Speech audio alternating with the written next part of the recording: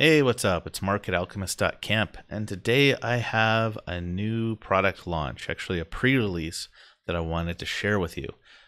This is a bit different than what I've been doing. So, as you know, I've done lots and lots of screencasts, and also a lot more than this on YouTube that are totally free, and then I also have a premium subscription.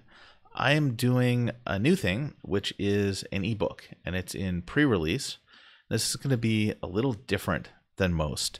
This is not going to be a big book. It's basically the idea is it teaches you enough Elixir to get motivated and get to where you can teach yourself by going through 5 games. So this is starting off at a game pretty much the same as what we had in Alchemist Camp lesson number 1, but then moving on from that to a board game that's a bit more complex, then Flappy Bird done with Phoenix Live View, and then after that a more complex text adventure game, and finally a game that involves some metaprogramming. And each one is fairly short, especially the first 2, but they build on each other, and at the end of it, you should be pretty comfortable using Elixir, and you'll at least have seen Phoenix and Live View and seen like what a macro is. You won't be like an OTP expert, and you won't be a metaprogramming expert, but you will have a start. It's aimed at people that are totally new to the language. I've got an FAQ up here on the site, so you can just go to alchemist.camp/littlepotions, check that out. Behind the scenes, this is what it looks like.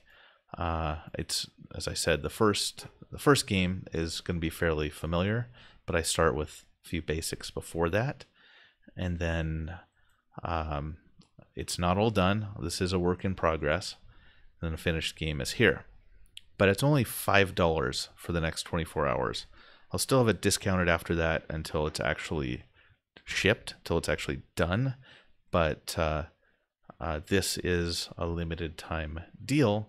And my goal with it is really to get more people into Elixir. So for my normal audience, maybe this is not as advanced as what you want, but you might know someone who wants to learn Elixir and is at least willing to, give it a stab.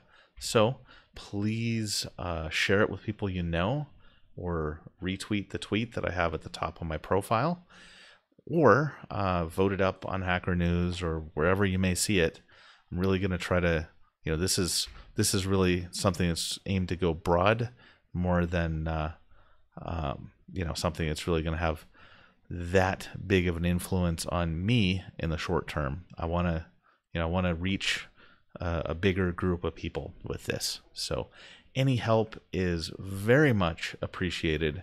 If you enjoyed Land of Lisp, or if you've gone through Hands on Rust, this new Prog book, or anybody who's enjoyed gaming through or learning through making games might be a good fit for this.